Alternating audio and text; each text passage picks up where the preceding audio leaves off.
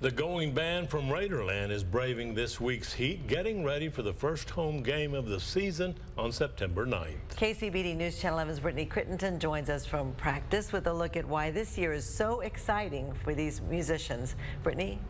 Karen and Abner, it's very hot out here at practice, but that's not going to keep these players from showing up. All week they've been doing 3-a-days with rehearsals in the morning, afternoons, and the evenings, getting ready for that first home game. Director of Athletic Bands Joel Pagan says they encourage these students to drink a ton of water, take breaks when they need to, and even step inside if they feel they're getting a little too hot.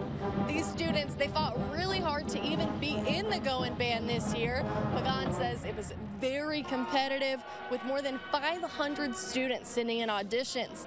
The big draw this year, of course, playing in the Macy's Thanksgiving Day Parade in New York in November. Pagan says it'll be one that Red Raiders all over will remember.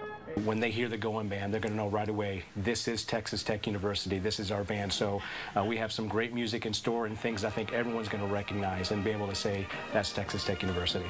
Along with that excitement for this year, the Goin Band is also going to be debuting their new uniforms, and Pagan says that they're even better in this heat. They're more breathable. So tonight at 10, we'll hear even more about the good things going on for the Goin Band from Raiderland tonight at 10. Karen and Abner. Thank you, Brittany.